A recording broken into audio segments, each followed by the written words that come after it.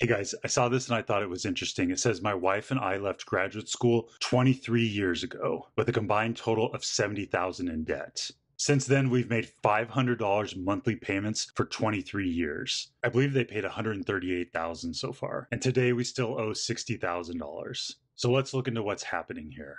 So here it is 23 years ago at month zero, they have a balance of $70,000 and they're going to end up making $500 payments. But this whole $500 is not going to apply to the loan. The $500 payment gets split into interest and principal. After 1 month, the loan has accumulated $487.99 in interest. So that means the principal is only $12.01. So out of this $500, only $12 is going to pay down the loan. And then it repeats again, and this time it accrues a little bit less interest. So you're paying a little bit more off, but it's not that much more off. So a year after they graduated, they've only paid off about $150. Now let's expand this out and let's find today. So here's today, 23 years later, they still owe $60,000. And for the $500 monthly payment they're going to make this month, only $81.73 is going to pay down the loan. And if we expand this even further, we can see how long it takes them to pay the whole thing off.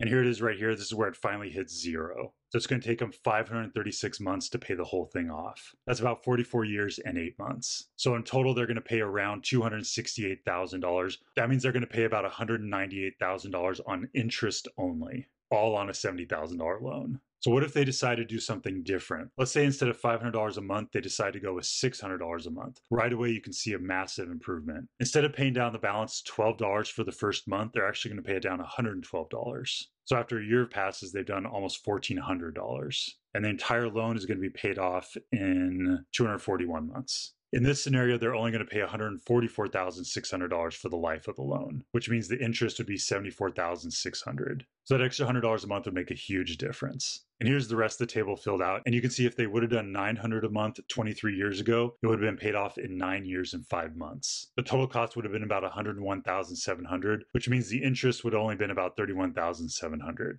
If you want to see more of the math behind all this, I have a link to the full video right here. How exciting.